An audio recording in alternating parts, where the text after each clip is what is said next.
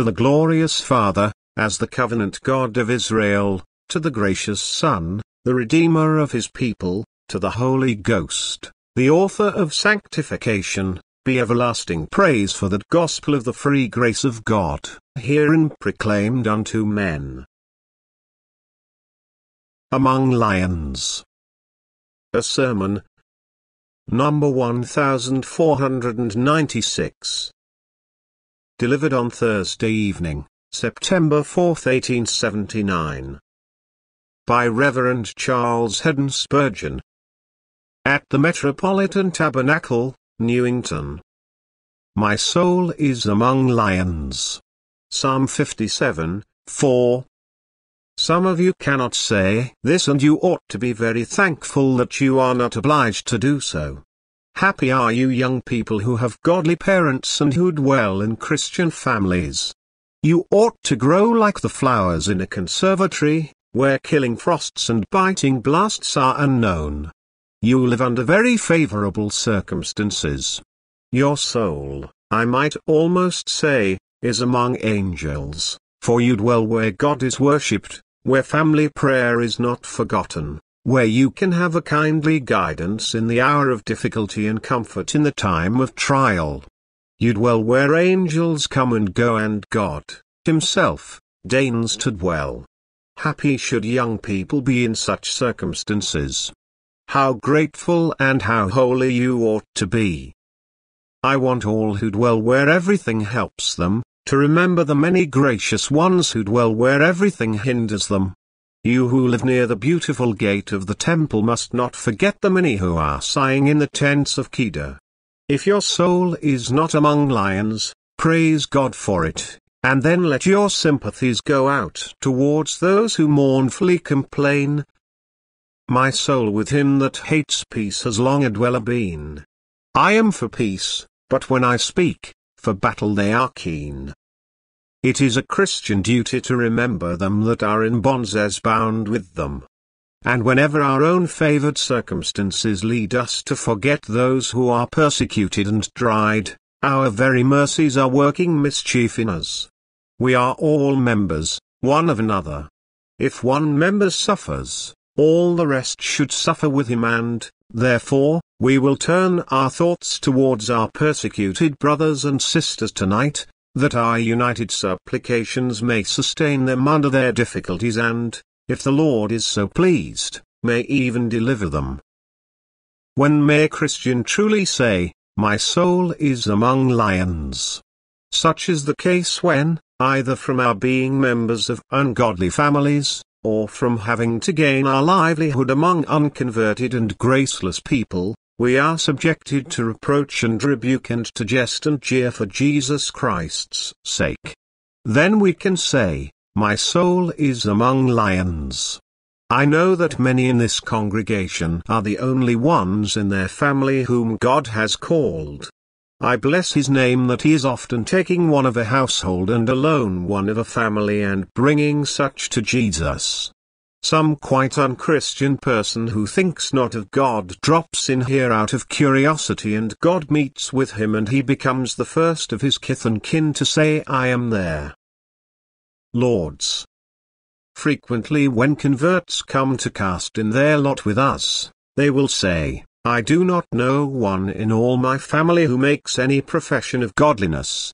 They are, all of them, opposed to me. In such a case the soul is among lions, and it is very hard and trying to be in such a position.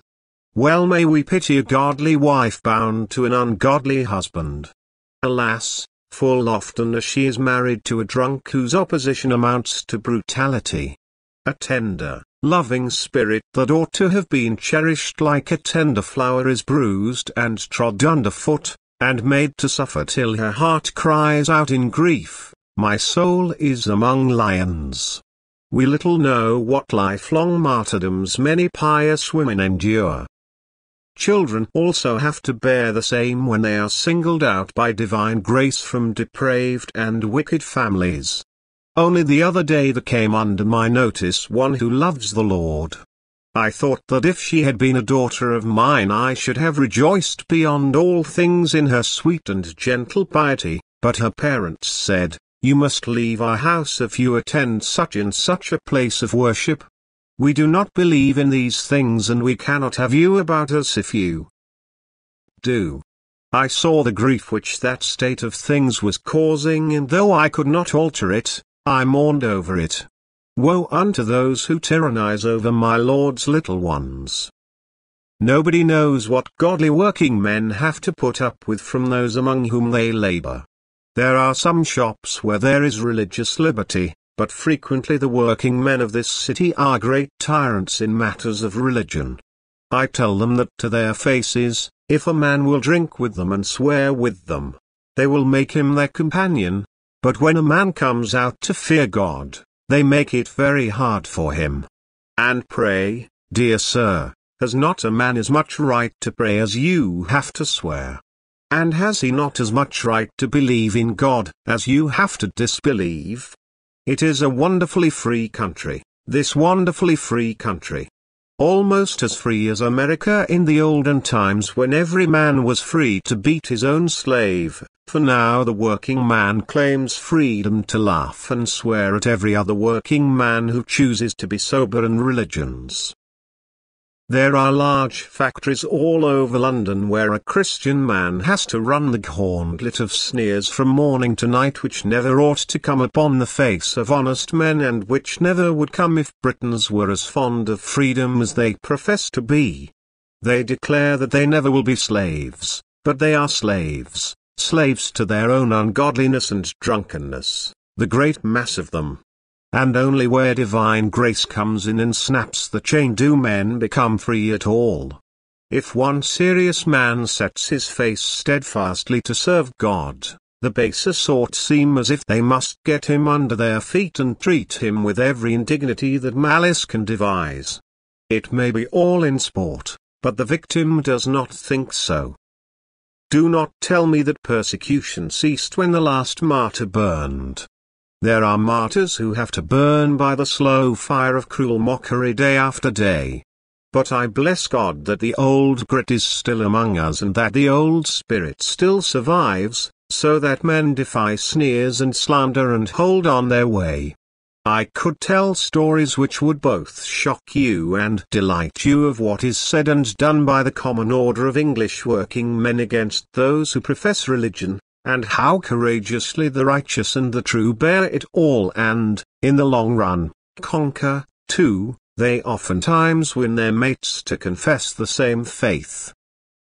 They call us all cants and hypocrites and the like, but they know better. And if they had a grain of manliness, they would cease from such lying. A true Briton gives that liberty to others which he claims for himself, and if he does not choose to be religious himself, he stands up like a man to defend the rights of others to be so if they choose. Now, then, you British workmen, when shall we see you doing this? The text speaks of a soul among lions. Why did the psalmist call them lions? Dogs is about as good a name as they deserve. Why call them lions? Because at times the Christian man is exposed to enemies who are very strong. Perhaps strong in the jaw, very strong in biting, tearing and rending. Sometimes the Christian man is exposed to those who loudly roar out their infidelities and their blasphemies against Christ, and it is an awful thing to be among such lions as those. The lion is not only strong but also cruel. And it is real cruelty, which subjects well-meaning men to reproach and misrepresentation. The enemies of Christ and his people are often as cruel as lions and would slay us if the law permitted them to. The lion is a creature of great craftiness, creeping along stealthily and then making a sudden leap, and so will the ungodly creep up to the Christian and, if possible, spring upon him when they can catch him in an unguarded moment. If they think they spy a fault in him, they come down upon him with all their weight. The ungodly watch the righteous, and if they can catch them in their speech, or if they can make them angry and cause them to speak an unguarded word, how eagerly they pounce upon him. They magnify his fault, put it under a microscope of 10,000 power and make a great thing of it. Report it. Report it. They say. So would we have it. Anything against a true-born child of God is a sweet nut for them. Such as are daily watched, daily carped at, daily abused, daily hindered in everything that is good and gracious, go with your tears before the God you serve and cry to him, my soul is among lions. Now, it is to such that I am going to speak tonight. A little, at first, by way of comfort, and then a little by way of advice. 1. First, by way of comfort. You are among lions, my dear young friend, then you will have fellowship with your Lord and with his church. Every Lord's Day and every time we meet, this benediction is pronounced upon you, that you may enjoy the fellowship of the Holy Spirit. Fellowship with the Holy Spirit brings you into fellowship with Jesus, and this involves your being conformed to his sufferings. Now, your Lord was among lions. The men of his day had not a good word to say of him. They called the master of the house Beelzebub. They will never call you a worse name than that. They said that he was a drunk and a wine-bibber. Possibly they may say much the same as that of you, and it will be equally false. You need not be ashamed to be pelted with the same dirt that was thrown at your master. And if it should ever come to this, that you should be stripped of everything and false witnesses should rise up against you, and you should even be condemned as a felon and taken out to be executed, your lot will still not be worse than his. Remember that you are the followers of a crucified Lord and cannot expect to be the world's darlings. If you are Christians, the inspired description of the Christian life is the taking up of the cross. Do you expect to be dandled on the knees of that same ungodly world which hung your master upon the cross? Number. You know that he who is the friend of this world is the enemy of God. This truth of God is unchangeable. It is just as certain, today, as it was in years gone by that the evil hates the righteous and gnashes his teeth at him. You may pick up a fashionable religion and get through the world with it very comfortably, but if you have the true faith, you will have to fight for it. If you are of the world will love its own. But if you are not of the world because the Lord has chosen you out of the world will hate you. When a villager goes up the little street, the dogs do not bark at him, for they know him well. But when a stranger rides along, they set up a howl. By this shall you know whether you are a citizen of the world or a pilgrim towards the better land. Nor was your master alone. Remember the long line of prophets that went before Christ. Which of them was it that was received with honor? Did they not stone one and slay another with a sword? Did they not cut one in pieces with a saw and put others to death with stones? You know that the march of the faithful may be tracked by their blood. And after our Lord had gone to heaven, how did the world treat the church? In the streets of Rome and all large cities, the fierce cry was often heard, "Christians to the lions! Christians to the lions! Christians to the lions!" At the dead of night men cry, "Fire!" When a house is blazing, a mob will cry, "Bread!" when they are starving. But the cry of old Rome that was dearest to the Roman heart and most expressive of their horrible enmity to goodness was, "Christians to the lions!" Of all the gallant shows the Roman Empire ever saw that excited the populace beyond all things else was to see a family, a man and his wife, perhaps, and a grown daughter and son and 3 or 4 children, all marched into the arena, the big door thrown open and lions rushing out to spring upon them and tear them to pieces. What harm had the Christians done? They had forgiven their enemies. That was one of their great sins. They would not worship the gods of wood and stone. They would not blaspheme the name of Jesus whom they loved, for he had taught them to love one another and to love all mankind. For such things as this, men raised the cry, "Christians to the lions! Christians to the lions!" All along, this has been the cry of the world against all who have faithfully followed in the steps of Jesus Christ.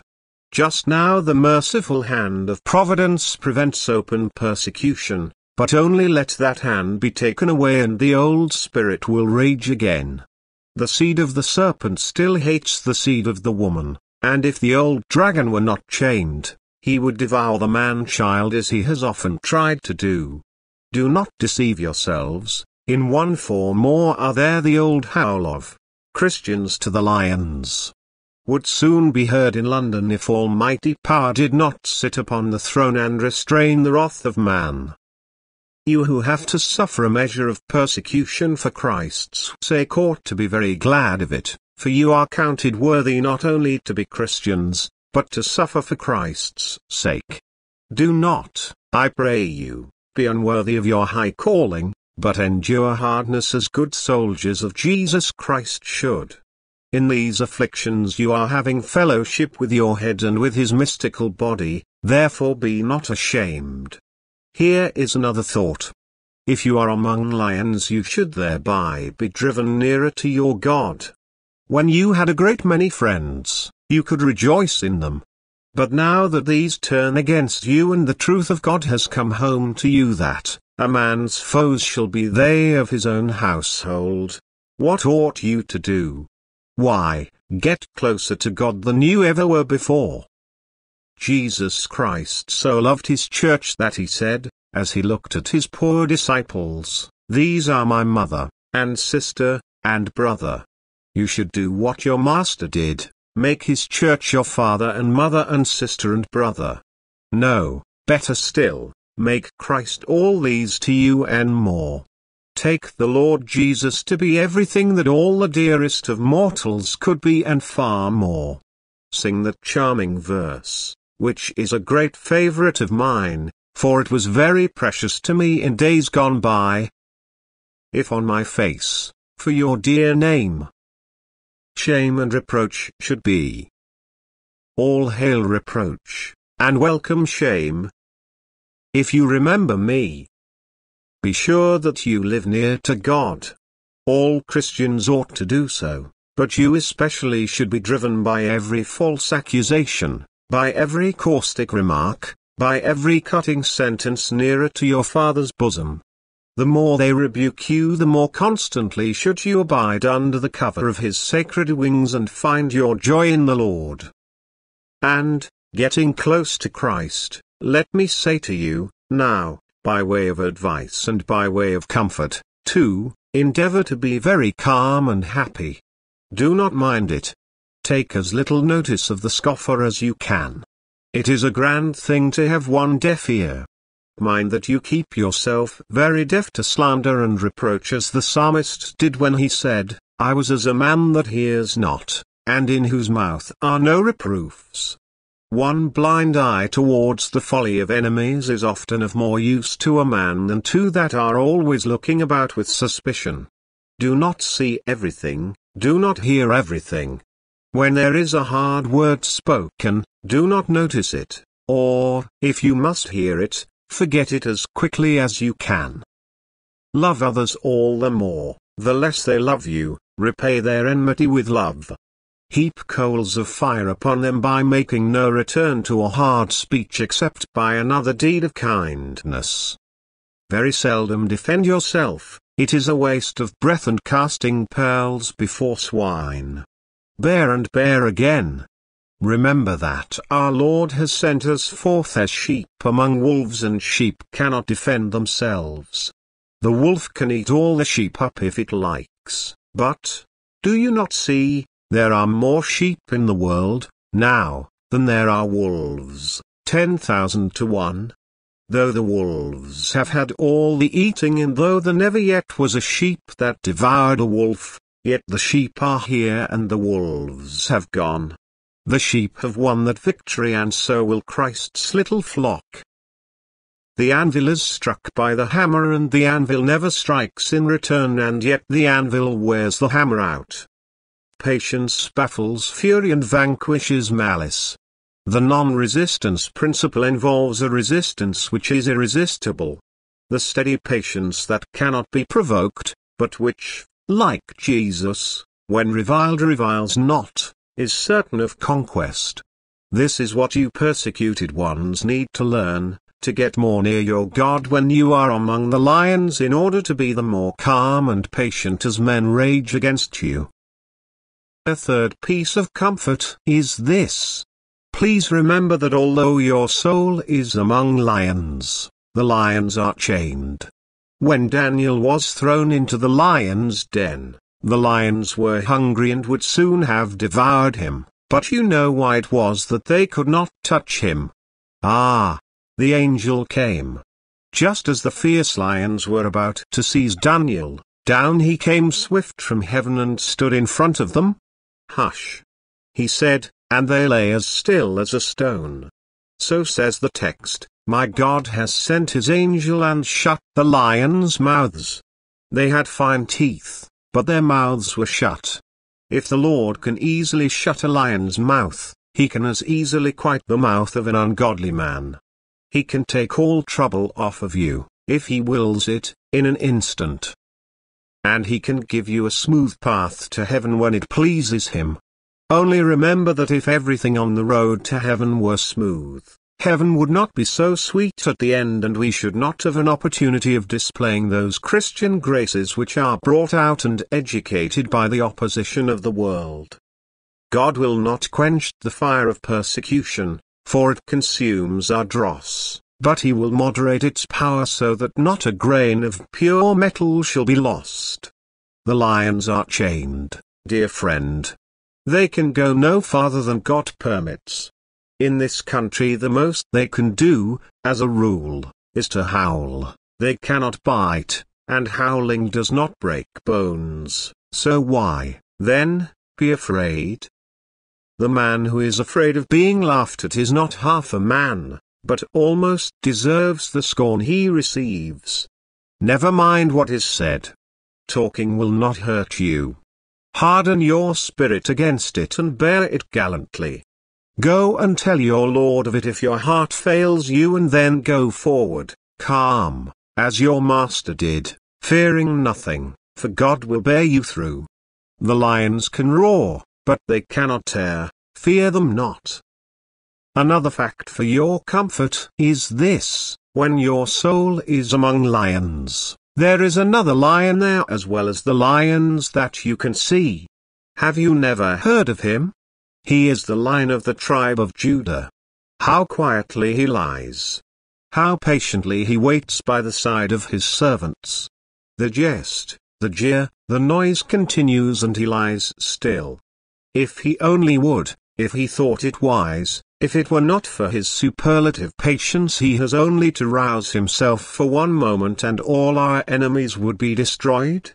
Our great Lord and King could have had 20 legions of angels when he was in the garden for the lifting of his finger, but he continued alone, a suffering man.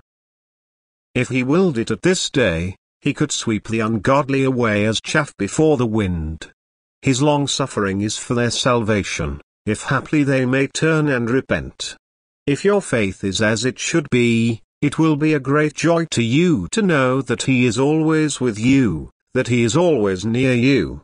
If he is ever absent from others of his servants, he is never away from his persecuted servants. Ask the Covenanters among the mosses and the hills, and they will tell you that they never had such Sabbaths in Scotland as when they met among the crags and set their scouts to warn them against Claverhouse's dragoons. When Cargill or Cameron thundered out the word of God, with what power was it attended? How sweetly was the blessed bridegroom with his persecuted church among the hills. There is never such a time for seeing the Son of God, as when the world heats the furnace 7 times hotter. There is the flaming furnace, go and stand at the mouth of it and look in. They threw 3 bound men in their clothes and in their hats into it, and the flame was so strong that it killed the soldiers who threw them in. But look! Can you see them? Nebuchadnezzar himself comes to look. See how greatly he is astonished. He calls to those around him and he demands, "Did not we cast 3 men bound into the furnace? Look! There are 4. A strange, mysterious form is that 4th. They are walking the coals as if they walked in a garden of flowers. They seem full of delight. They are walking as calmly as men do when they converse in their gardens in the cool of the day. And that 4th, that mysterious 4th is like the Son of God." Ah, Nebuchadnezzar, you have seen a sight that has often been seen elsewhere. When God's people are in the furnace, God's Son is in the furnace, also. He will not leave those who will not leave him. If we can cling to him, rest assured that he will cling to us, even to the end. Fear not the lions, then. Our Samson would turn upon them and tear them in a moment if their hour were come. Jesus' tremendous name puts all our foes to flight. Jesus, the meek, the angry lamb, a lion is in fight. By all hell's host withstood. We all hell's host overthrow. And conquering them, through Jesus' blood. We still to conquer go. Again, I want to comfort you with this word: you whose souls are among lions should remember that you will come out of the lion's den unharmed. Daniel was cast into the den. Darius could not sleep that night, and when he went in the morning he did not expect to find a bone of Daniel left, and so he began crying out to him. How surprised he must have been when Daniel replied that his God had preserved him. How thankful he was to fetch him out of the den.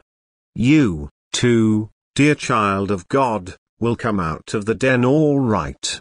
There will be a resurrection of God's people's bodies at last, and there will be a resurrection for their reputations, too.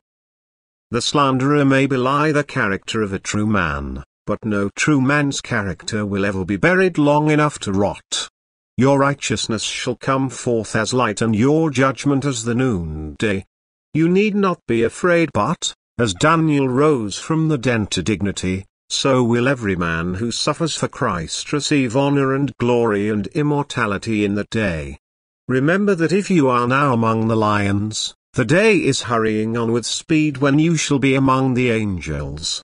Our Lord and Master, after being in the wilderness with the wild beasts, found that angels came and ministered to him. Such a visitation awaits all the faithful.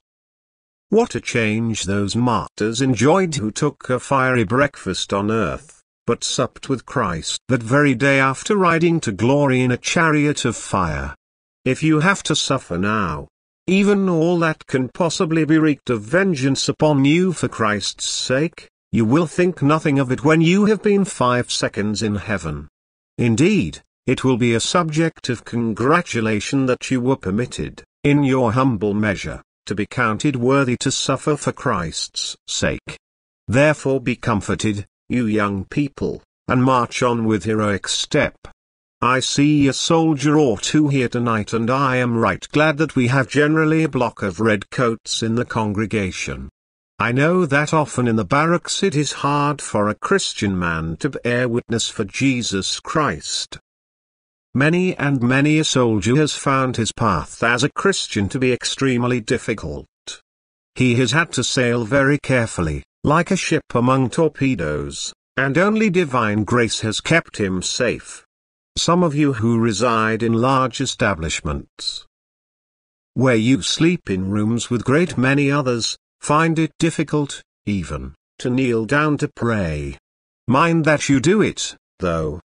Do it at first right bravely and keep it up. Never be ashamed of your colors. Begin as you mean to go on, and go on as you begin. If you begin parleying, you will soon lose all their respect and make it worse for yourself. In the name of Jesus Christ, let me beseech you to be firm and steadfast even unto death. Be comforted, for there has no new thing happened to you. It is no novelty for the followers of Jesus to be ridiculed and despised. He came to send fear on the earth, and it has been kindled well near 2,000 years. The fiery path is the old road of the church militant, therefore tread it and be glad that you are permitted to follow the heroes of heaven in their sacred way. 2. Now, a few words by way of advice.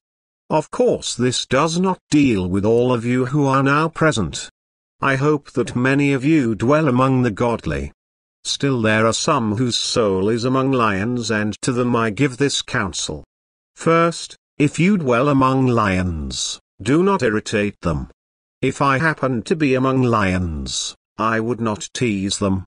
I would take good care that if they were cruel and fierce I did not make them so. I have known some who I hope were Christians, who have acted very unwisely and have made matters worse for themselves. There is such a thing as ramming religion down people's throats, or trying to do so. You can put on a very long face and try to scold people into religion. This will not do.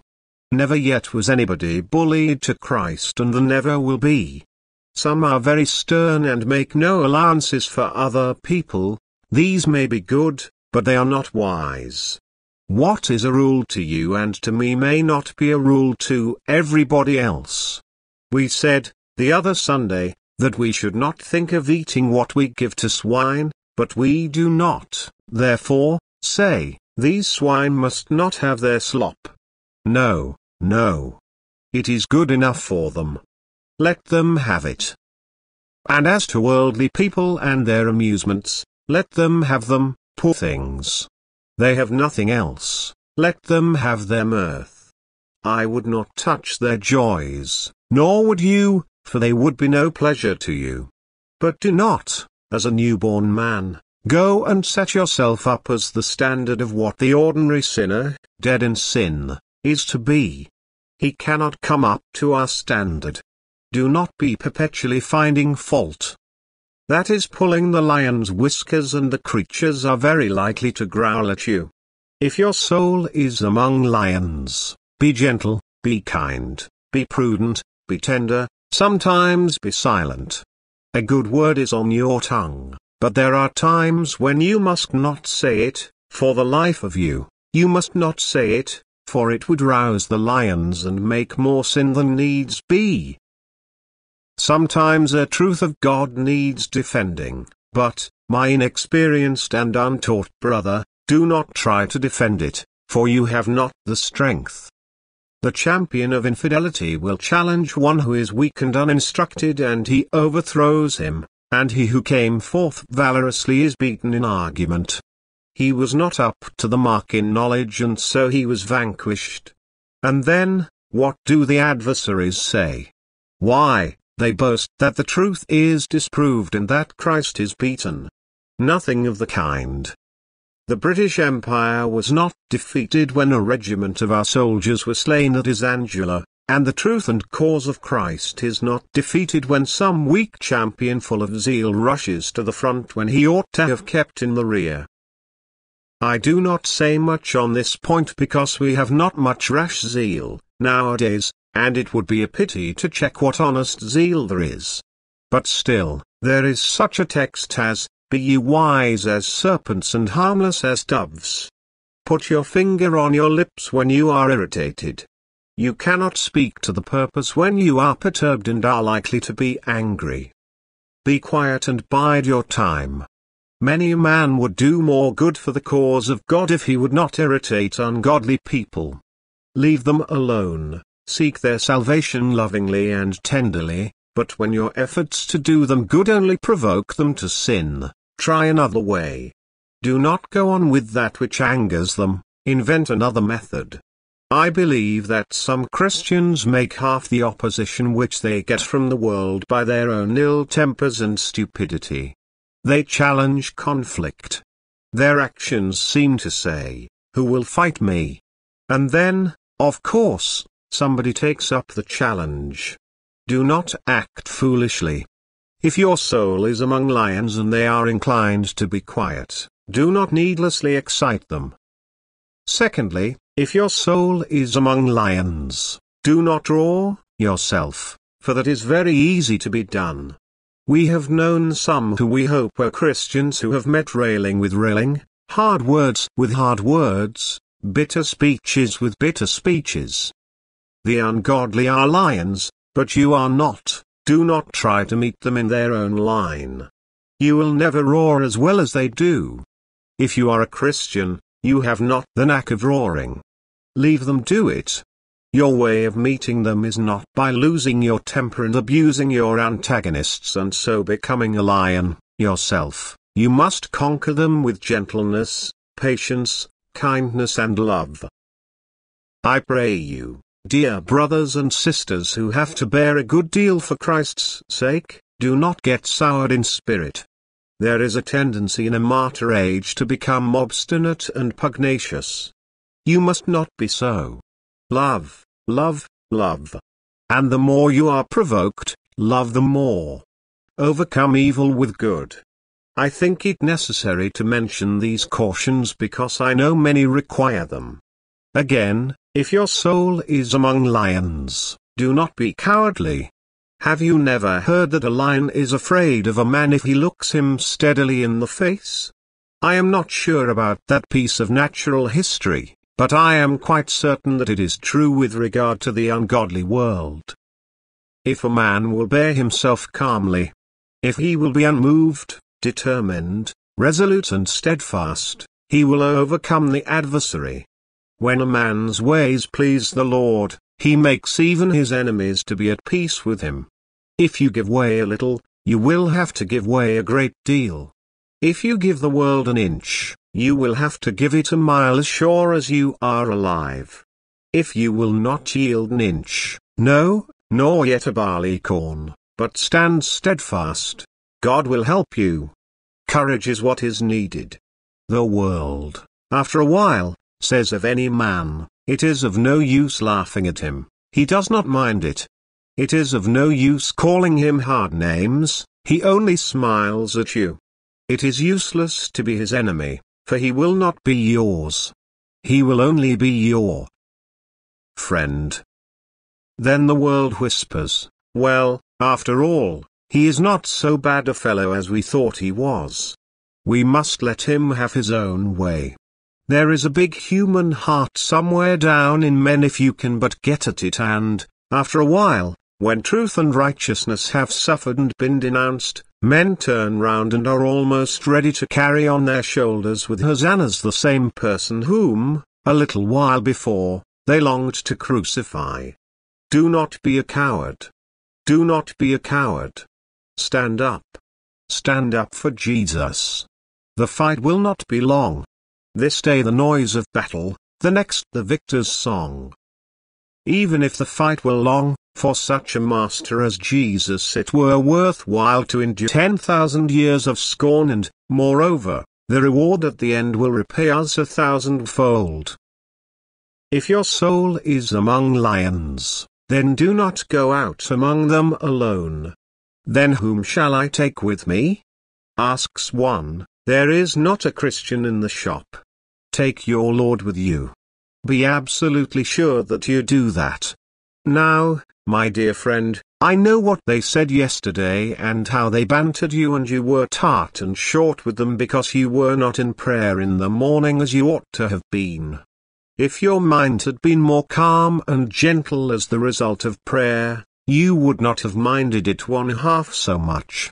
Take your master with you, and whenever you have to speak, remember that he is standing at your side, and try to say what you would like him to hear. And then, when you have made your defense, you will be able to say, Good Master, I think I have not dishonored you, for I have spoken your words. Oh, live near to Christ if you live among lions. Those of you who endure opposition make the best Christians. Many that have been distinguished for Christ in later life have had to rough it a little at first. It is good for a man that he bears the yoke in his youth. If I could bring a garden roller and roll the grass for you all the way from here to heaven, do you think that I would do it? Certainly not. A rough place or two is good for you, it tries and strengthens pilgrim feet. A child will never become a man if he is carried about, all his life, like a baby. You must run alone. You must learn the arts of holy warfare, or else you will not be fit to be a soldier of the cross, a follower of the Lamb. May His good Spirit help you to keep in fellowship with Christ, that He may guard and protect you from every temptation and persecution.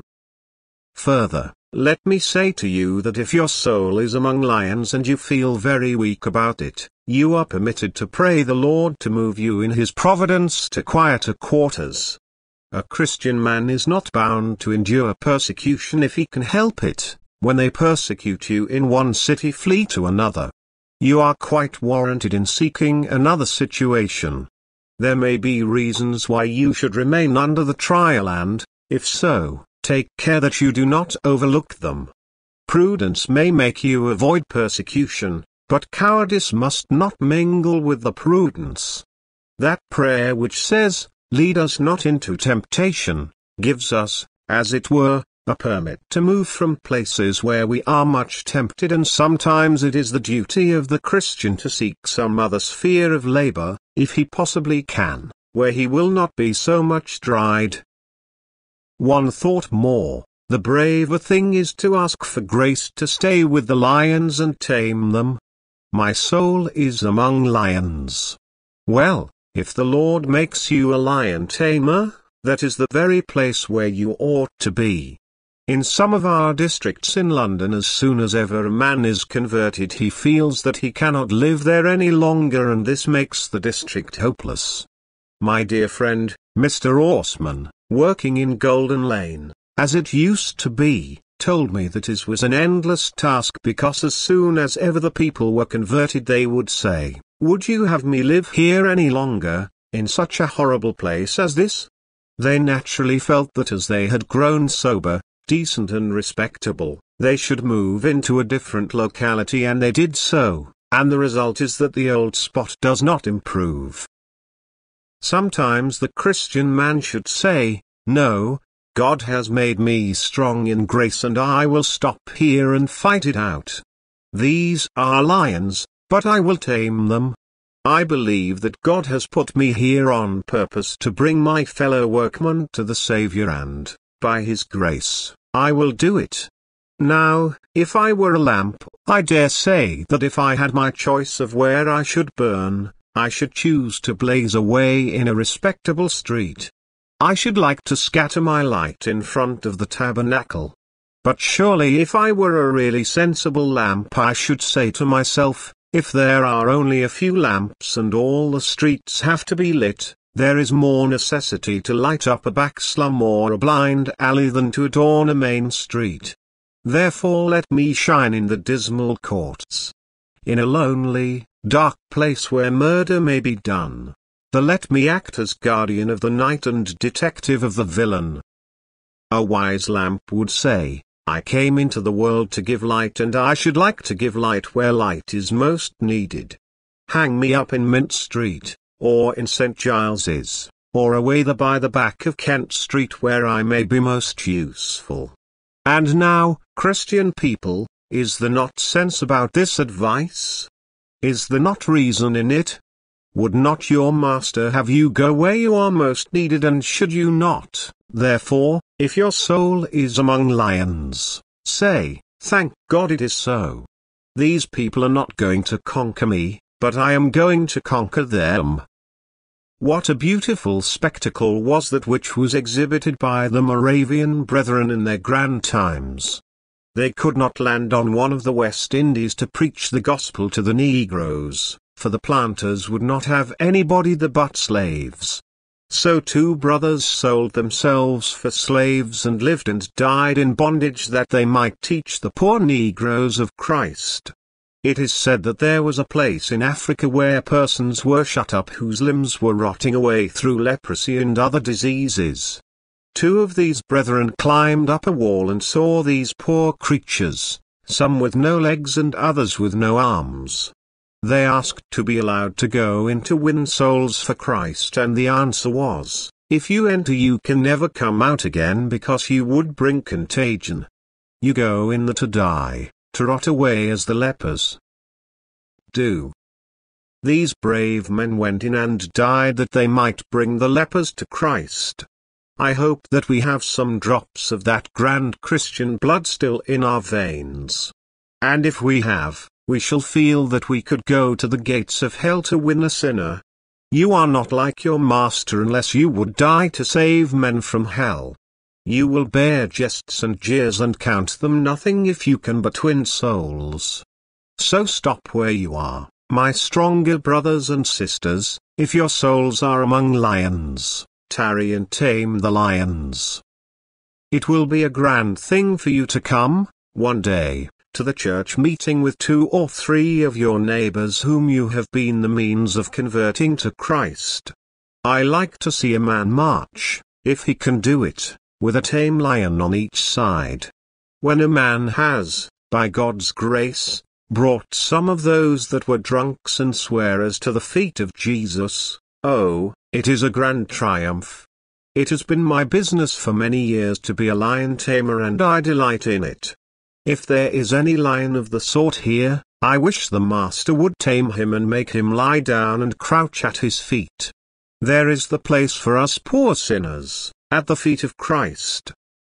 But do not be afraid of sinners, dear friends, for how can you tame them if you tremble at them? Go forth to win them in the strength of the living God, and you shall yet see the lion lie down with the lamb, and a little child shall lead them. Amen and Amen.